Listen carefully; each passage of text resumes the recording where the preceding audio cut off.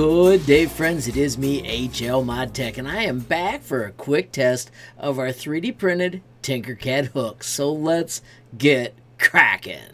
Friends, if you haven't seen this, I'll make sure there's a link up above to the tutorial. What happens is this gets screwed to a wall, and in the exact same area, you get to hang two items. Friends, it is time to send it to the printer, but I'm going to actually make it a little bit smaller. So right here you can see it is 2, 4, 6, 8, 10, 11 centimeters long. I'm going to grab the entire project, do Control D, because I never like to lose my original. And then I'm going to simply grab it, making sure I only have the new one. And I'm going to do Shift Scale, and I'm going to take it down so it's under 10 centimeters. I think that is still going to be effective. I'm also going to do a mod up here. We attach this with a screw in this area. Check this idea out. I'm going to bring out a cylinder. I'm going to make it totally round. I'm going to move it out here for a second as I shrink it. I think 8 millimeters is what I want. And then I'm going to lift that up. I'm going to do Control Up. And I'm going to give myself an area that is flat for the screw to be attached to. So right now I've got that lined up so it's real close to right in the center of that spot. I'm going to push it in a couple clicks, and when I group it, check it out, we'll have a flat space for our screw to be attached. I think that makes the whole process a little bit smarter, maybe even have a washer in there. I will remind you I added my own supports. Right now I'm going to hide the other project so that I'm sure I only grab the new one. And let's choose Export as a STL. I'm going to save it to my 3D modeling folder. It's the hook bent pipe tutorial in under 10 minutes. I'm going to just do hook bent pipe. I don't need all those other words in the file name. And let's hit save, and let's load it in Cura. I'm going to print this on my GE Tech A10T. Here you can see I've got the A10T loaded. Of course, let's click Open Folder. I've already got it set to go to my 3D modeling folder, and boom, there is the bent pipe. Now, if you look underneath this, I've got a couple supports as it goes around the corner. I also flattened out this edge, so I think that's going to turn out pretty darn slick.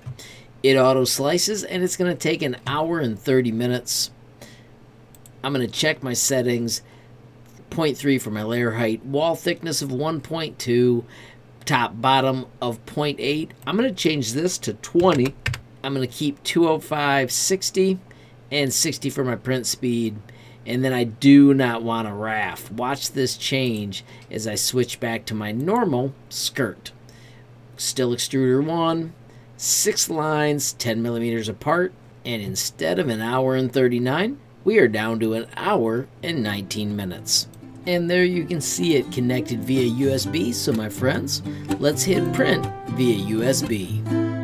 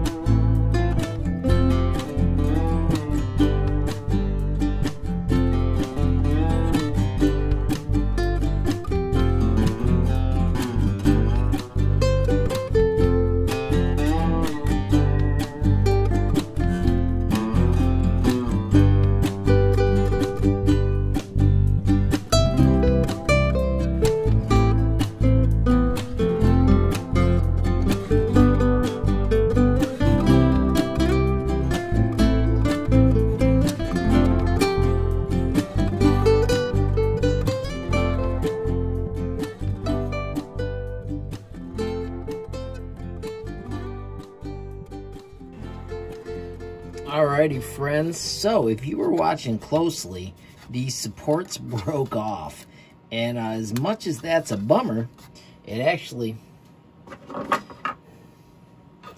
also ends up being kind of cool because it proves that it could handle printing that without supports. that's not all that bad. This little bit of material here, this actually is the support material. I'm going to clip that off with clippers. Also trim off these little areas that aren't quite as perfect as I'd like. But as you can see, that turned out pretty darn awesome. Now it's ready to be mounted on a wall. Alrighty friends, so when I scaled it down, that makes this hole just a little bit smaller. But I found a screw. Let's see if we can attach it and give it a test. Alrighty friends, so it is screwed onto the wall. I did put it right in the middle, which was an oops. I was just missing because I wasn't really looking. I was just trying to get it aimed. Alright, so let's start by trying the hook in the back. As you can see, that works pretty darn nifty. And for the second one, friends, I'm going to hang up a hoodie. How cool is that? Alright everybody, so let's do a quick review. We have learned how to manipulate the bent pipe in Tinkercad to make awesome designs. Right now, in my mind, I'm picturing making a triple hook instead of a double hook. There are so many ways that you can explore, play, and make your very own creations.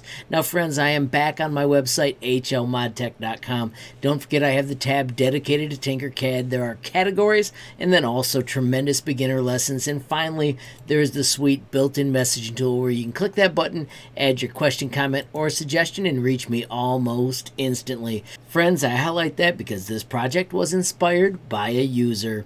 Friends, I do also want to remind you that up above there is the Tinkercad community Discord. As you can see, there are more than 600 members and it is a fantastic place to talk everything Tinkercad. Finally, friends, if you enjoyed this video, please give it a like. Please also hit that share button so more people can learn about HLModTech. Don't forget, if you take time to add a comment down below, it absolutely makes my day. And of course, if you haven't subscribed yet, what are you waiting for? Smash that subscribe button, and last but not least, hit that notification bell if you want to be the first to know when there's a brand new video from me, HLModTech. Thanks for watching. Have a great day.